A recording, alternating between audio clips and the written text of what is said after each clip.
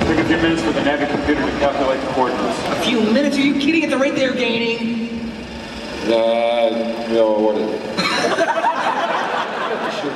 Traveling through hyperspace is like Dustin Propp's kid. Without precise calculations, we fly too close to a store.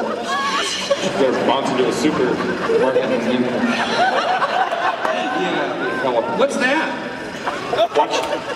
You're losing the deflector shields. Go strap yourself in. Be careful on the way out. Yeah, sure. I'm taking very close.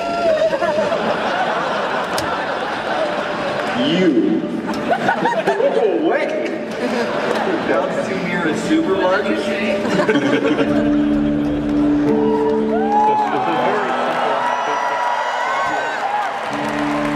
It's a story about a farm boy in Nebraska, and not on Tatooine. It was originally designed to be a modern fairy tale. About good and evil, you know, and what prevails and what doesn't prevail.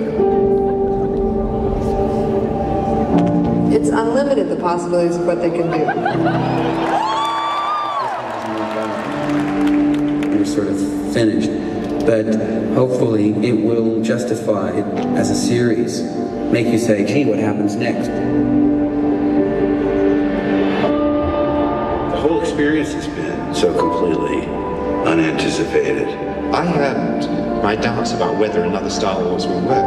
But I now get that phrase, thank you for my childhood, because it's something that people carry with them now forever and ever and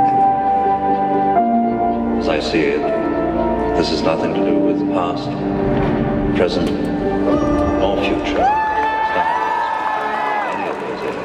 It's a big part of what makes these films so important to pass on from generation to generation. I feel honored that I've been allowed to continue the journey.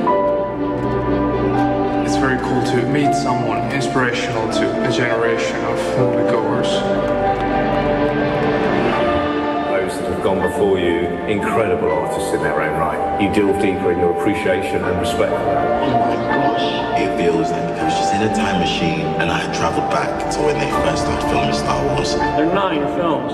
I think of it more as 3 3-act plays. If you're a kid watching this 100 years from now, 500 years from now,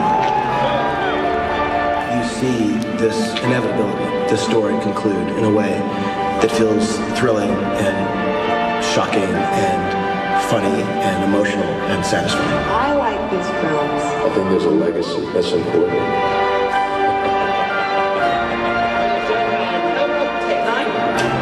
Episode 9 will be a conclusion of a story that is over 40 years old. All stops are out, and it's all go.